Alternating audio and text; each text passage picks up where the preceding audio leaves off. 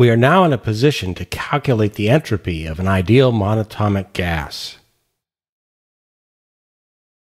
The dynamical state of an atom inside a box is specified by its three spatial coordinates, x, y, and z, and by its three momentum coordinates, px, py, and pz.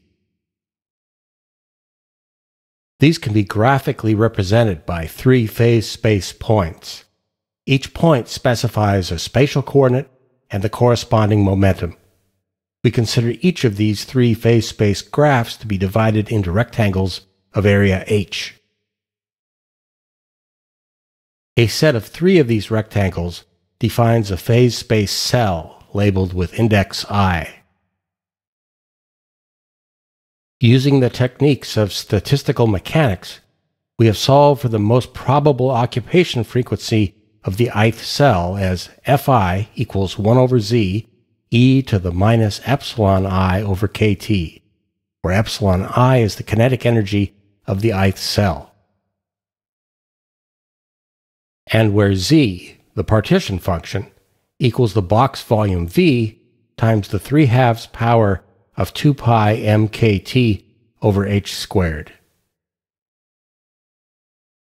The entropy of a system, S, equals Boltzmann's constant K times the natural logarithm of gamma, where gamma is the number of possible ways to arrange the components of the system. We have seen that this will not change significantly if we take gamma to be the number of arrangements of the most likely configuration, or macrostate. And we have solved for this as minus kn sum over I, Fi log Fi, where n is the number of atoms.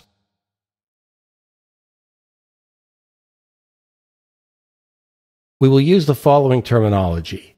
S denotes entropy with dimensions of joules per Kelvin. S divided by K is dimensionless, and we call this the dimensionless entropy. And S over Kn, with n the number of atoms, we call the dimensionless entropy per atom. For our gas sample, the dimensionless entropy per atom equals minus sum over I, Fi log Fi. The log of Fi is minus epsilon I over kt minus log z.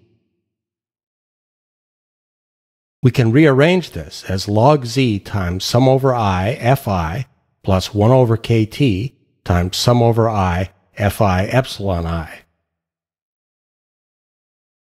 Because sum over I, Fi equals 1, and sum over I, Fi epsilon I equals the average energy per atom, 3/2 kt, this reduces to log z plus 3/2. Again, here is the dimensionless entropy per atom. Plugging in our expression for the partition function z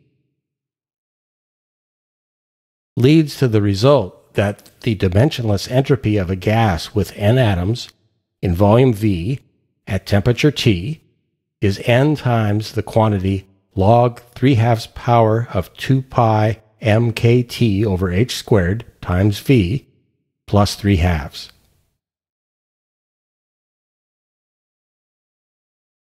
However, there is a fundamental problem with the entropy expression we have derived, which is illustrated by the so-called Gibbs Paradox. This thought experiment was described by Josiah Gibbs in 1875. Suppose we have a monatomic gas system with n atoms in a volume V at temperature T. Its entropy, S1, equals Boltzmann's constant times the natural logarithm of the number of possible arrangements of the atoms, gamma 1.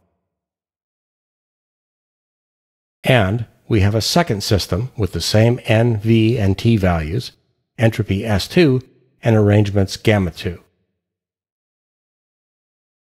If we think of the two systems as a single composite system,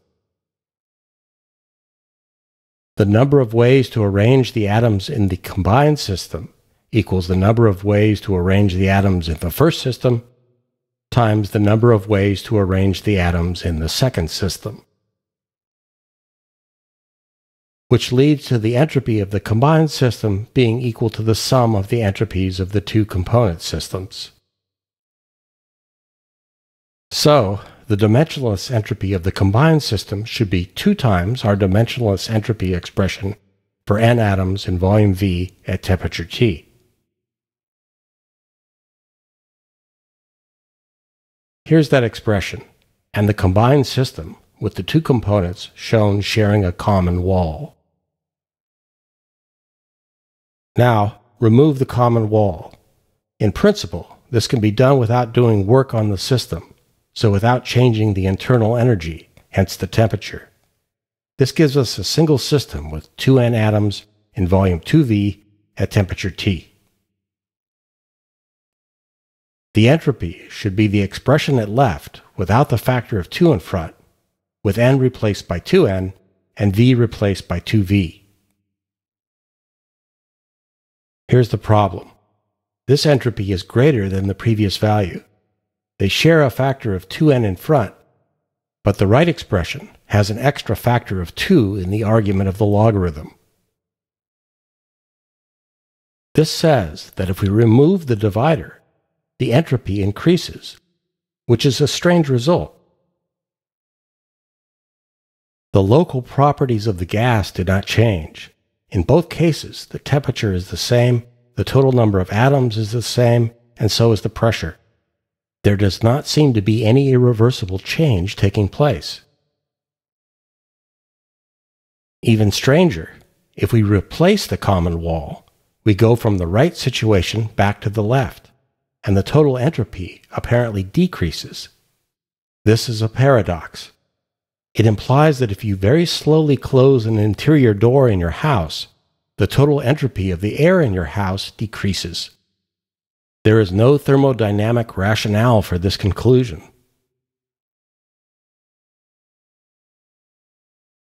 To gain insight into what is behind the paradox, let's imagine that we can somehow distinguish the atoms that are initially on the left and right, without them being different elements or even different isotopes of the same element, because in that case, the mass m in our formula would not be the same for all atoms.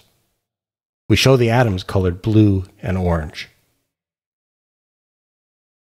If we remove the divider, it makes sense that the entropy increases, because the distinguishable atoms mix. There would be observable consequences of this. If you were originally surrounded by only blue atoms, you would start to see a mix of blue and orange atoms. And if we replace the divider, the system does not return to its original state. The blue and orange atoms remain mixed.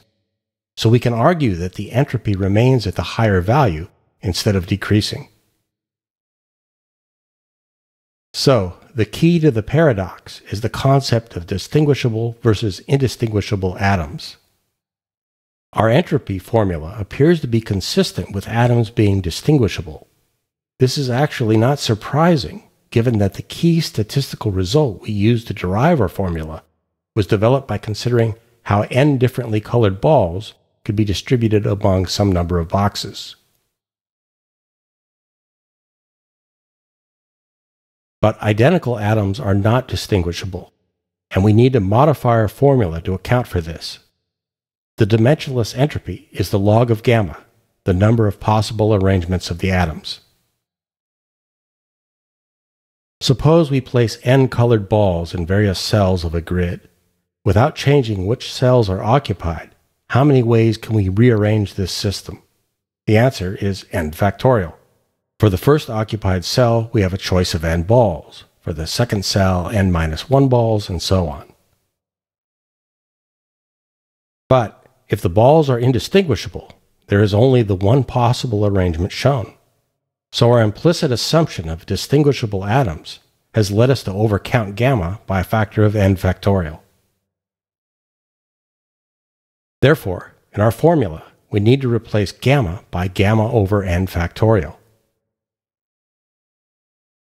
This leads to s over k being replaced by s over k minus log n factorial. Using the approximation log n factorial equals n log n minus n, We add n minus n log n to our formula. We can combine the second and third terms into a single 5/2 n term. For the log terms, we use n log a minus n log n equals n log a over n, and multiply through by Boltzmann's constant to arrive at our final result, called the Sackur-Tetrode equation, independently developed by Otto Sackur and Sackur-Tetrode in 1912. S equals Kn times the sum of two terms. The second term, 5/2, replaces the 3/2 of our original expression. The first term is the original log term with v replaced by v over n. If our logic is correct, this additional 1 over n factor should rectify the Gibbs paradox. Here's our two systems, each with n atoms in volume V at temperature T, sharing a common wall. The dimensionless entropy is 2 times the nVT expression. Removing the divider, we have a single system with 2n atoms in a volume 2V at temperature T. We remove the factor of 2 in front of the first expression, replace n by 2n and v by 2v. The result is that both expressions have a factor of 2n in front, and in the argument of the logarithm, they have, respectively, factors of v over n and 2v over 2n. Since the factors of 2 cancel, these are equal. Therefore, if we remove the divider, the entropy is the same. If we replace the divider, the entropy is the same. We have resolved the Gibbs paradox. This gives us some confidence in our formula.